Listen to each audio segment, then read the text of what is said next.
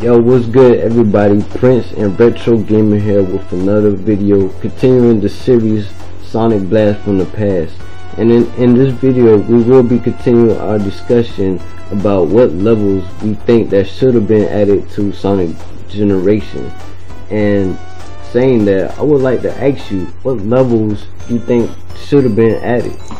Alright, well, there's a lot of levels that should have been added. Going back to last week, we talked about why the hell was there no Sonic 3 on Sonic Generations. We still haven't got the answers to that question yet. But most of my picks came from Sonic 3, starting with Marble Garden. Marble Garden was on there. I had Ice Cap Zone that should have been on there. That should have definitely been on there. I would love to see that remake in HD for the ice. That would have been nice, along with the OST. A unique map that most people don't talk about is Carnival Night. Carnival Night should have been on there. That's one that you even recommended that should have been on there. I definitely think Carnival Night should have been on there. And then going away from Sonic 3, I had Marble Zone from Sonic the Hedgehog 1, which I thought should have been on there. I would love to see that, especially the remake in Classic, to see how they would have remade that.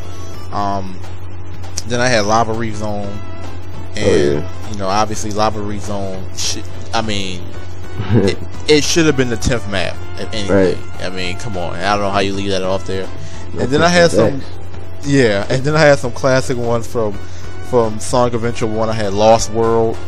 Then Sonic Adventure 2 had Metal Harbor, Sky Rail, and I got a couple other ones, but I'm gonna go ahead and let you save them for yours because I know we kind of agree on those. But what are yours? What maps should have been on there in your opinion? I kind of wrote a list myself. Starting with Sonic Adventure, I had Wind Valley, Red Mountain, Sky Deck. And Sonic Adventure 2, I had Crazy Gadget, Final Rush. I also added Pyramid Cave on that one too. Oh yeah, that's a late. Yeah, I didn't think about that one. Pyramid Cave could have been on there. I did enjoy that map. That's actually another one of those rarely talked about maps that doesn't get a lot of headline, but that map was actually pretty good too. I agree with you on that. So the whole point of this, guys, is, you know, we all agree that what's on Sonic Generations now should not have been on there. As far as, like, I mean, not all of them, but some of the maps that they have on there should not have been on there, or it should have been more. How about we say that it should have been more? And this is the chance for you guys to chime in and tell us, what do you think should have been on there? You know, we gave our opinions. I know, reading back to last couple comments on the last video episode, I saw a lot of ones from Sonic CD on there. I saw a couple of from Sonic Unleashed. I even seen a good pick that someone mentioned was Kingdom Valley off of 06, Sonic 06. Kingdom Valley, definitely should have been on there. I didn't think about Kingdom Valley. A classic map, a map that you mentioned to me earlier, Red Mountain from Sonic Adventure 1, should have been on there. Definitely should have been on there. And I have a question too, because I know we talked about this earlier. Does anything from Shadow the Hedgehog count towards Generations? I pretty much think that Shadow the Hedgehog had some good maps, levels on there. So I pretty much think that they should have considered adding some of the stages from Sonic the Hedgehog into Sonic Generations. Right, I agree.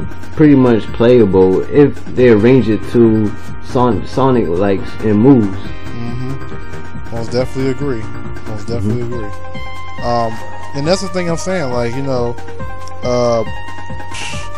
Shadow Hedgehog has some good maps, but the question I was wondering is that it was Shadow the Hedgehog's franchise. Does it belong with Sonic Generations, or was the main goal to get only Sonic maps on there? But I'm thinking like this: it is made by Sega. The whole point. I mean, there's no one else who makes makes Sonic but Sega. So does that count? And that's another question for you guys: is that, you know, some of the other titles and even games like I mean, even this might sound funny, but games like Sonic Riders and stuff. Do maps even though they were made for, you know, the boards, would you consider any of those maps to be on there? You know, it's like, do they count? Those are a lot of good questions that a lot of people never thought about in terms of what could have been on Sonic Generations. Does maps like Sonic Adventure, Sonic Riders count, Exactly. Sonic Racing, Sonic R. A lot of people don't talk about Sonic R, Do those maps count? And I'm like, I don't know. Like, it depends on if they made it designed for that style of game. Yes. Yeah. It's very possible that Sega can do that. Sega, a lot of people don't know, can do a lot of stuff if given the time to do it. If they're not rushing the game, because they rushed Sonic 06 and look what you got. But if they take their time on a game, they can really do some good work. And I do think maps from Sonic Riders and Sonic R and all those games, they could have remade that to fit Sonic Generations to where he's running around the maps, So that's a good point. Good thing to think about. But so yeah, now we're gonna go into our last segment of this series, which is out of the 9 maps that are on Generations, how would we rank those in order from 9 to 1. Now I came up with my list, and I'm going to let Prince go after me. I want to start off by saying that I had Crisis City as number 9 simply because I didn't like I told you guys last week I didn't like the map. Then I had number 8 I had Sky Sanctuary. Then at number 7 I had Green Hill Zone. Planet Wisp I had number 6 simply because it was a very long map. Very long. Agreed. Seaside Hill, I love Seaside Hill. I put it at number 5. City Escape number 4. And then this is where we got tough the last 3. Between Chemical Plant, Speed Highway, and Rooftop Run. Number 3 I put Chemical Plant because when comparing them to the last 2, I don't see Chemical Plant overtaking those 2. If you're talking about which map that I had more fun playing, I don't see myself having more fun initially playing Chemical Plant over the other 2. Then coming at number 2, I had Rooftop Run and Speed Highway. Like, those 2 could have been flip flopped. It was a very tough choice to narrow it down to one map. So those are my top. I keep saying top 10, top 9 because there's only 9 maps on there. What would you say is your top 9? Number 9 for me is Crisis City. I have to agree with you on that. Number 8, Planet Wisp, just because the length of it. 7, Green Hill. 6, Seaside Hill. My 5th is Chemical Plant. My 4th is Sky Sanctuary.